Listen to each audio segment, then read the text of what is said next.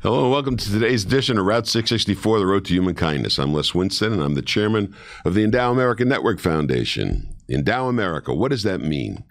An endowed America is one in which the nonprofit organizations of the country are fully endowed to be able to take care of the needs of the communities that they serve. An endowed America is also where the individual citizen is endowed, and they have an endowment that will give them income for their lifetime. Those are the two objectives of Endow America. We call that social security. The tools of social security help you get there. They will help the country heal, and the country can get better financially if we do these things properly with Section 664.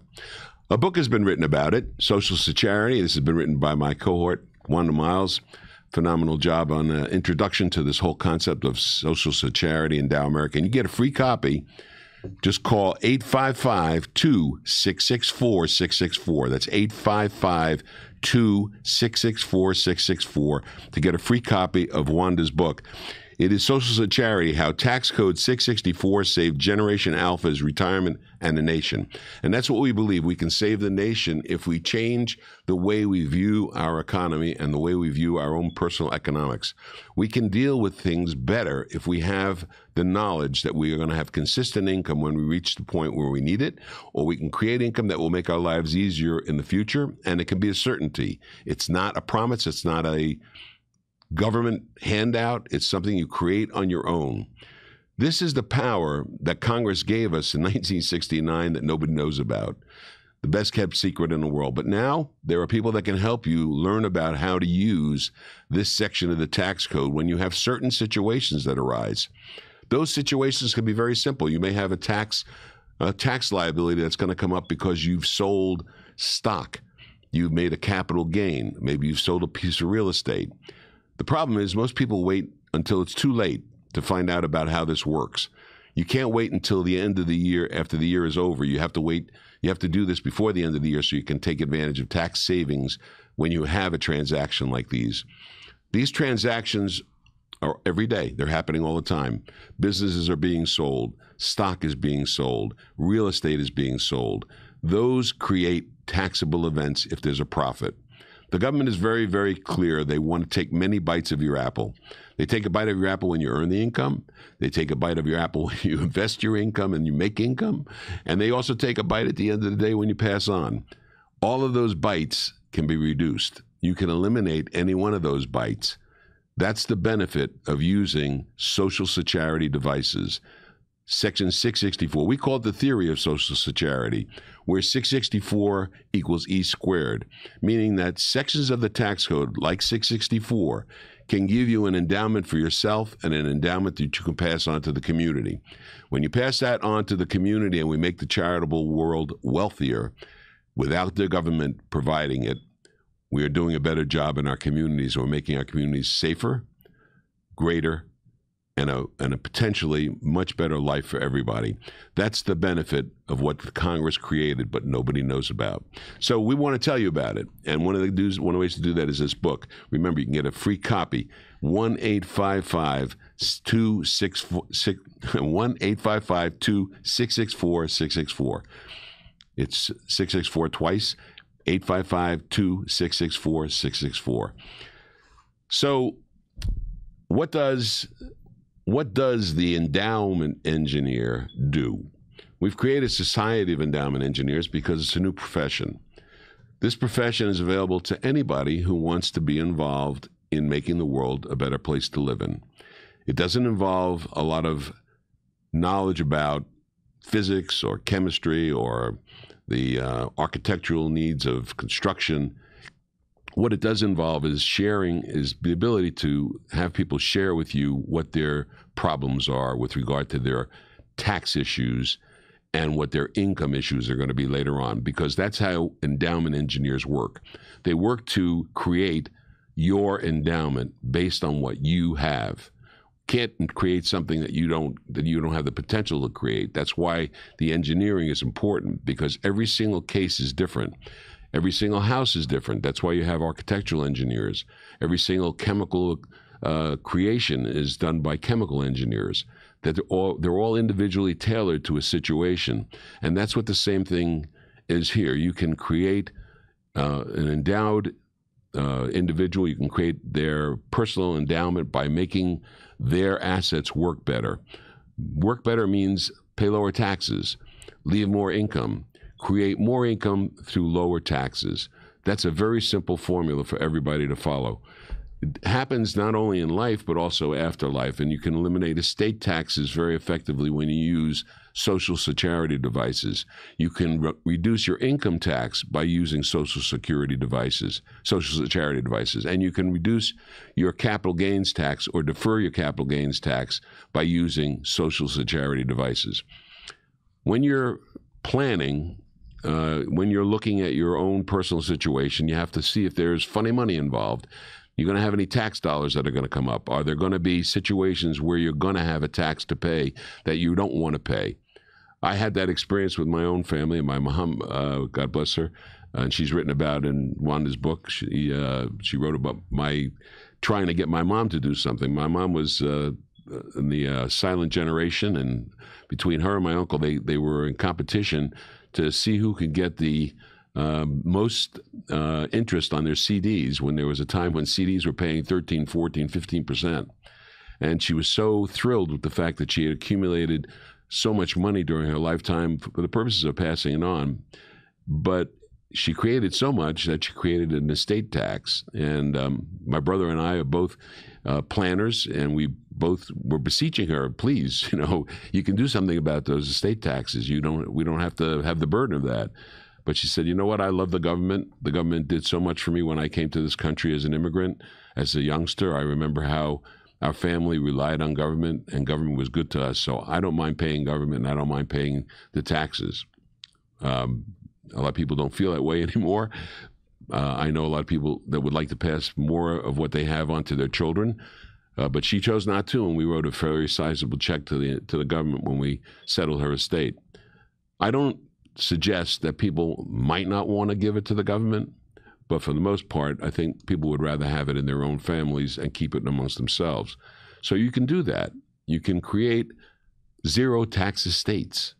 You can create a lower income tax bracket so you have more income to spend. When you pay less tax, you have more income.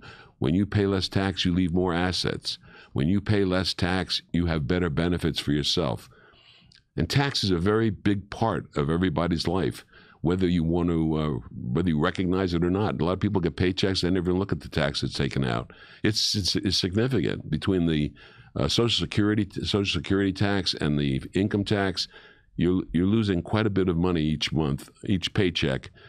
You need to be aware of that. And if you can reduce your tax bracket by using a charitable device that helps you create income, you're a winner. The community's a winner, and even the government's a winner. They're the ones that created this. So you have an opportunity to learn more about it.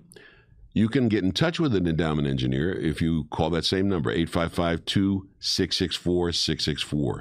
There are endowment engineers that will respond to the call. If you leave your name, your number, and the telephone number, we'll get back to you with a recommendation as to who can help you with your particular tax problem.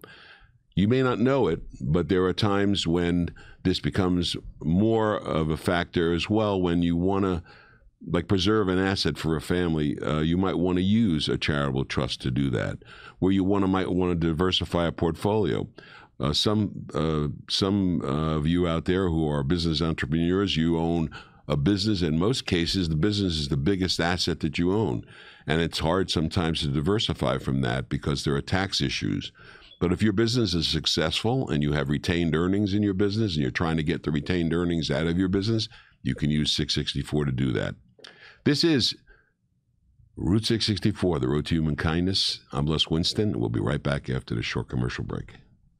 Hey folks, it's Charity here. Philanthropy meets financial gains in the inspiring space of donor-advised funds. Tax Code 664 provides a perfect opportunity to both reduce taxable income and make charitable contributions through real estate donations. For donors, liquidating difficult-to-sell property while providing valuable assistance to nonprofits is made easier using this tax code. Heirs can benefit as well. So whether you're trying to save money or help your favorite organization aid its mission statement, look no further than giving creatively under tax code 664 for beneficial results all around. So we're back, and I want to thank Wanda for the work that she's done on this book. It's a work of her love for what we're doing, and it's done in a very musical fashion, which is really very interesting. It doesn't tell you every single thing you need to know about social charity or how to work with 664, but it is a primer. It's the first of its kind that introduces the concept to you, and you can hold your own copy of it. And you can get that, again, free if you call 1-855-2-664-664. 855-266-4664. If you leave your name, your address, and your telephone number, we'll make sure you get a copy free. Okay, now when you get your copy and you understand what we're trying to do, you're going to need help to figure out what is necessary to help you in your particular situation. And those situations are coming about as a result of potential tax liability that you may have if you do a transaction that creates a tax. Those transactions are selling capital gain realty, selling an asset that has earned money where you've done very well with the investment, and you've created a gain, and that gain, unfortunately, is taxed. It's one of the bites that the apple that the government takes. So you can find a way to produce a non-tax arrangement. I can tell you a story about a couple, both age 65, and they were trying to reduce the amount of reliance that they had on work income, and they were going to stop working and do other things, but they needed to have at least a retirement income of $180,000, and they had $100,000 solidified, but they had the other $80,000 was tough to find, and so they went into their advisor, their investment advisor, and they looked at one of the pieces that they had in their portfolio. It was a major part of their investment portfolio was shares of IBM stock that they had purchased 15 years earlier. They had invested $100,000 and it was now worth $1 million. And the yield that it was giving them was about less than 1%. And they decided that they wanted to change that and invest it where they could earn enough to be able to produce that $80,000. But their advisor told them that if you do that, you're going to have a capital gains tax to pay, and so therefore you're going to have a difficult time making that, reaching that goal of that $80,000, because part of what you're going to get back from the sale of this is going to be reduced by the tax. So they had been listening to Funny Money radio at the time, and they called me and they said, "Is there something that we can do?" And I said, "Yeah, you can set up a charitable remainder trust. And you can use that charitable remainder trust as you become the trustee and you become the income beneficiary.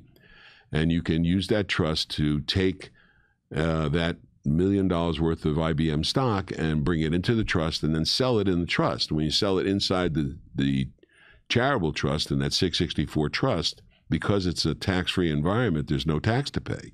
So you have the full $1 million. And as a trustee, you can then decide where you want to invest that money to get the yield that you want to produce to get the income, but you have the whole $1 million to work with." I said, "Well, that's great." Well, so their kids, they were discussing it with their children, and their children thought that maybe their parents had lost their minds because they were leaving everything to charity. And they said, what about us? And the parents came back to me and they said, "Yeah, what about my children? What happens if at the end of the day, when me and Tom pass away, what happens to the money that's inside that trust?" I said, "Well, that goes to charity." "Well, how do we protect the children?" Well, one of the things that happens when you put that money, when you put that investment into the trust, when you move that $1 million worth of stock into the trust, based on your age and based on the percentage that you're getting back from the trust, you're going to get about a $330,000 tax deduction, which in your tax bracket will produce about $100,000 in savings. In tax savings, that's actual cash that you'll have in your pocket. Really? Yeah. So what about that? I said, "Well, that $100,000, if you want, you could put that into an irrevocable life insurance trust and purchase life insurance for the benefit of your children. And when you do that, you're replacing the asset that you had, but they're going to get their benefits without having to go through any hassle. They're going to get paid within 10 days, and they're not going to have to worry about probate or worry about estate taxes or anything like comes to income and estate tax free to them. That's a much easier way, actually, to pass it on to them. And you've actually accomplished something else. When you pass, there's going to be a very significant gift to charity. So we took your $1 million of stock, we eliminated the capital gains tax on the conversion of that to another investment form. We created the investment form in a tax-free environment that also gave you a tax deduction, and you were able to create a tax-free environment for payments to your children. And so you took $1 million and you may have converted it to $2 million in value, because there's $1 million that's going to go to charity, and your children got close to $1 million. So everybody's happy. And that includes the government. The government's very happy about that transaction, because if you put $1 million into the charitable sector, you may be endowing some organization with income. Your income that you are producing is now going to produce income for a charitable organization, and that charitable organization that you choose is going to benefit the community. And it's all right here at home. Now, if you compare that to the other outcome, if these folks had sold their stock outright and they had $1 million and a $100,000 basis, they would have paid the government roughly $180,000 in taxes. That would have reduced their investable money to $820,000. So that's not as good. Their income stream from the $820,000 would not have been as much as the income stream from $1 million. So they would have lost that benefit.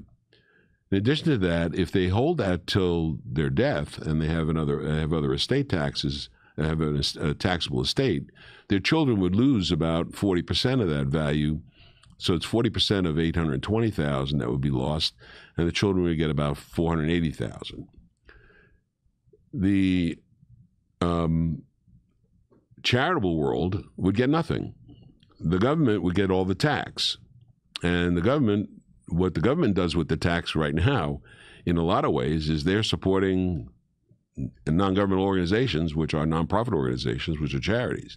But they're supporting the charities that they want to support, and not charities that you want to support. So that's also not as good. And your total outcome is significantly better by using a 664 device when you have that kind of a situation. And it's so effective that people usually say, how come I never heard of this before? Or it's too good to be true. But those sentiments are, though they're true, it may sound like it's too good to be true, they're really not. They are. You have the capability of doing that with any asset that you have that's appreciated.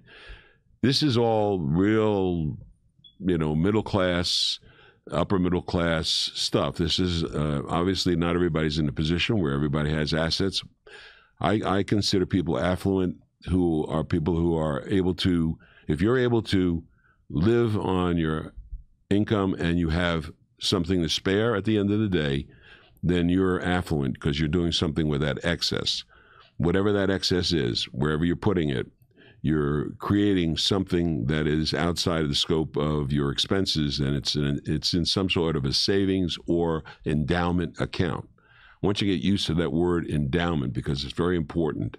Endowment means a way for you to have permanent control over your income and know that you're going to get what you're expecting to get, and you can't lose it to creditors or bad marriages or whatever comes up. You have a locked-in arrangement, and you have certainty that's built in. And I think it's really important. One of the things that Wanda talks about in the book, what she alludes to, is how Generation Alpha, their retirement is going to be saved by 664. And Alpha is the generation after this current generation, or the current generation that's coming up that's just born. But you can get a free copy of Wanda's book. Go to call 855-266-4664, 855-266-4664 for a free copy of the book. Leave your name and your telephone number, your address, and we'll send you a book for free. This is Route 664, the Road to Human Kindness. I'm Les Winston. I'm the host, and I'm also the national spokesperson for Endow America Network Foundation. We are the proponents of endowed America, an endowed America. We want everybody to be well endowed. How about that? We'll see you in a minute. Bye. We've got best-selling authors. You are going to start to uncover all the layers that are covering your genius. And some of the world's top leadership experts. We have structured a mastermind program that is very unusual and it is very powerful. Robin Sharma at noon.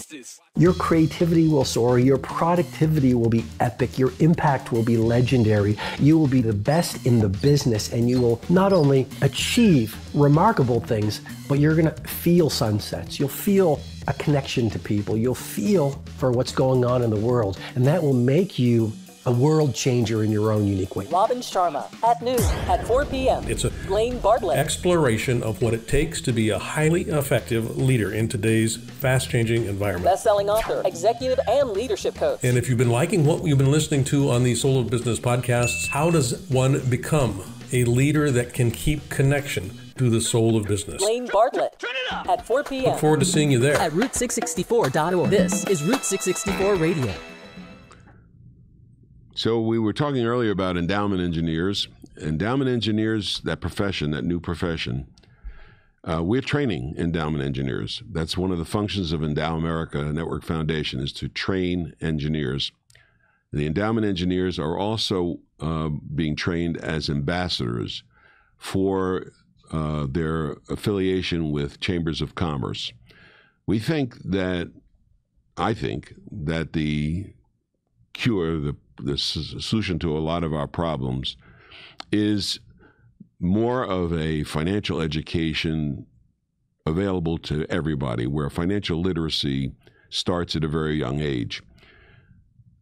Based on the fact that there hasn't been financial literacy taught at a young age, and people going into business without financial literacy in many instances, we think that it's important for business owners to fully understand the ways that they can benefit themselves through tax avoidance, legitimate tax avoidance, and tax savings done through social security devices.